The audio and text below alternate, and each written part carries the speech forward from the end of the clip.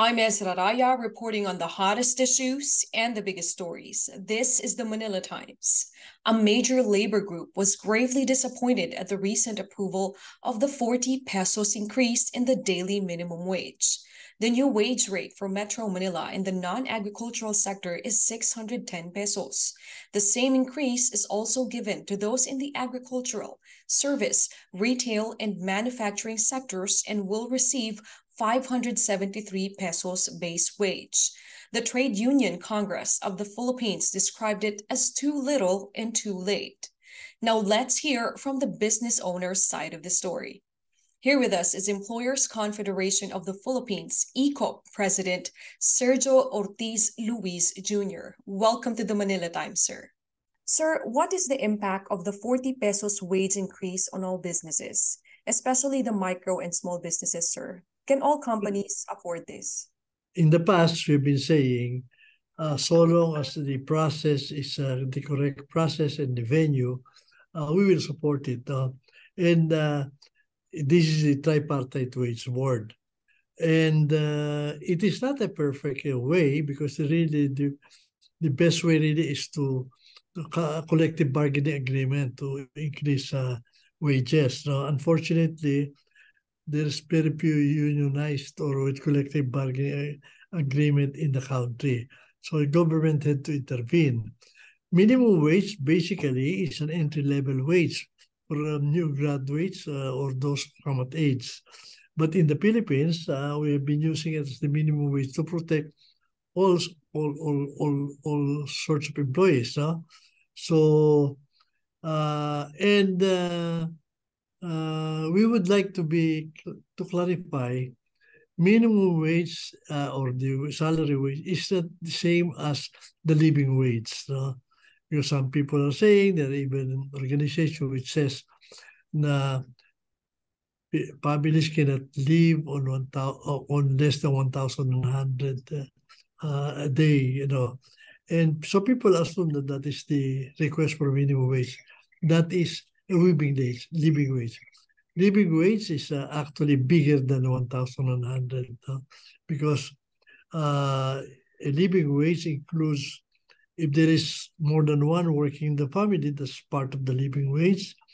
If there's other income like a small tract of land or garden where they can raise chicken, pigs, vegetables and sell it, that's part of the living wage earning. All the support of the government is giving into education, health support, those are part of the living. That is the one that where family of 4 or 5 depends on, and that is certainly not living wage. So how did we arrive at the 40 pesos? And I asked our representation because in the wage board, the employers are represented, so is the workers, and so are the DTI, DOLE, NEDA. Because basically, what companies do is when there is a mandated wage, they have 3 choices. Those who cannot afford it, what they will do is they put it on over their products now, so pass it on to the consumer. If the market will still allow it now. If not, they retrench some of their workers so that they can afford now. Because you remember, mandated wage has nothing to do with their sales, with their income. No, it is just mandated. So and if they cannot do that, some, especially the micro ones, they just decide to close down. So that is what we're trying to avoid, or at least the wage board is trying to avoid. They're trying to balance this out now. So again, let me go back. Many of these micro enterprises cannot even, the last 2 years, cannot even afford to pay 13-month pay, and facilities have to be offered to them so that they'll be encouraged to pay the 13-month pay. Now, many of them will be relying on government to help them out. No, there is an exception, I think for 1 year, and those who are qualified, I hope or we hope, the government can make the process of exemption easy. Because if they still have to hire lawyers, accountants, some people will not just bother. They'll just close down. No? So we hope it's easy. Anyway, 1 year exemption. After 1 year, the inflation will projected to be 4%. They might be able to afford it already, this 40 pesos. But now, some of them can't afford it. In the informal market, it is 84% of our workers, of the 52 million in the labor force that is in the informal sector. They have no employers. And who are these?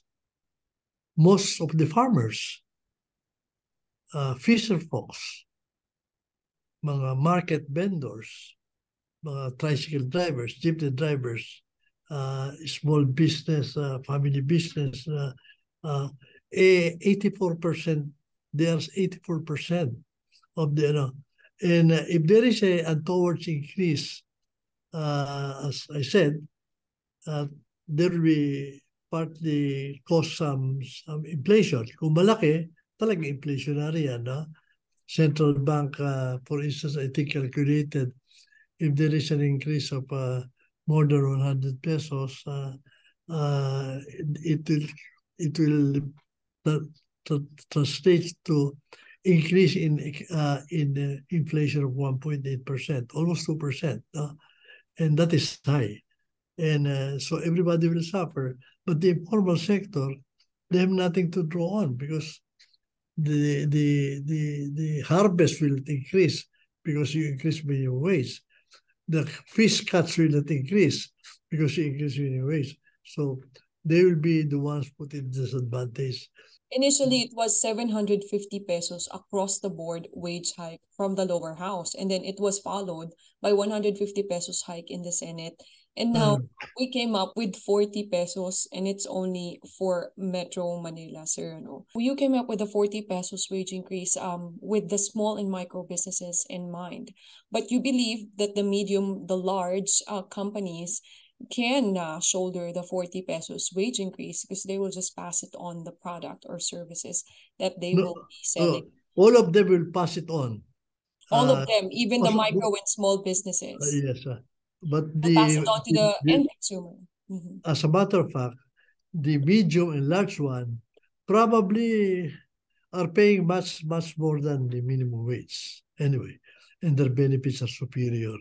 So this will probably not even affect them because they're over it. Sir, lastly, sir, would you agree? Would you agree with the abolishment of contractual workers? I think you have to distinguish. Your security of tenure before they said that President Duterte promised to end contractualization. That is not exactly what Mr. Duterte said.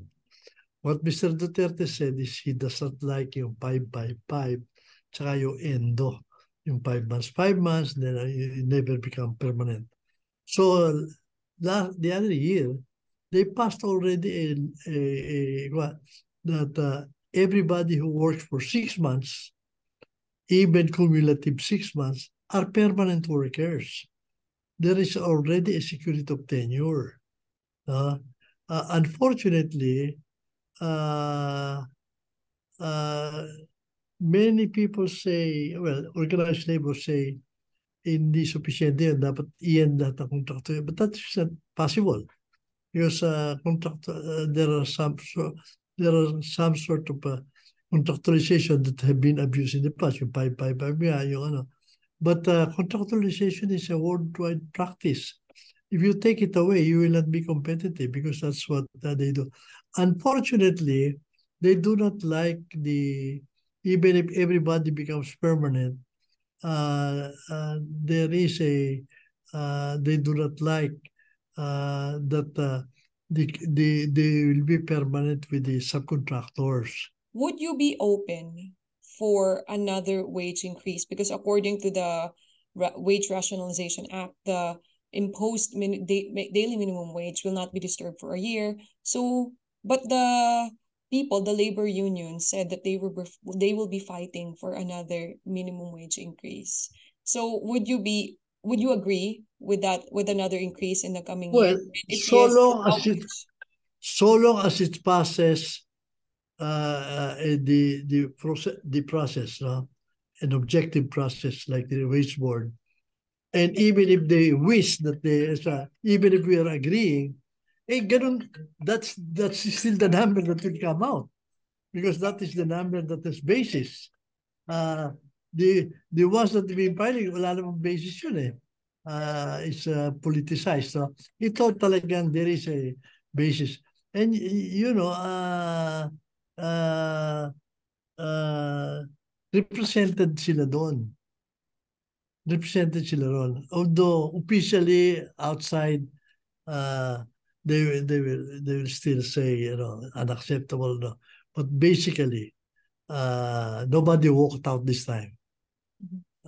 In the past, sometimes we walk out also because we find that hindi tama yung ginagawa, no? Or but this time I'm not aware that they walked out. I think what they do there in, you know, because maliwanag doon eh. The process, the numbers cannot lie. That is there. When you say that the erosion is 30 pesos, that's 30 pesos because there are formulas, there is a, you know, scientific way of calculating it. But subjectively, you can say erosion is 500 pesos na ubos. You can even say na what they're receiving now is only 1/3 of what they should be receiving. You can say anything. But the fact is, meron bang basis yan talaga that is objective? Sir, let me clarify po, no? So the Employers Confederation of the Philippines is happy with the 40 pesos wage increase. Is that correct? And what do you say to those groups who are not so happy? We are not saying we're happy. We're saying we live with it. Meron kaming members that probably are also cursing me now because they've been calling us even before na baka malaki yung ano. Although what I'm saying is most of our members, we can persuade. We will support it. Ano? But yung our non-members, yung mga micro, the government should help because we know many of them can't afford it. Thank you so much for your insights, Employers Confederation of the Philippines President, Mr. Sergio Ortiz-Luis Jr. Maraming salamat po, sir. Thank you, Ezra, and to our listeners and watchers for the time given to us. Thank you, sir.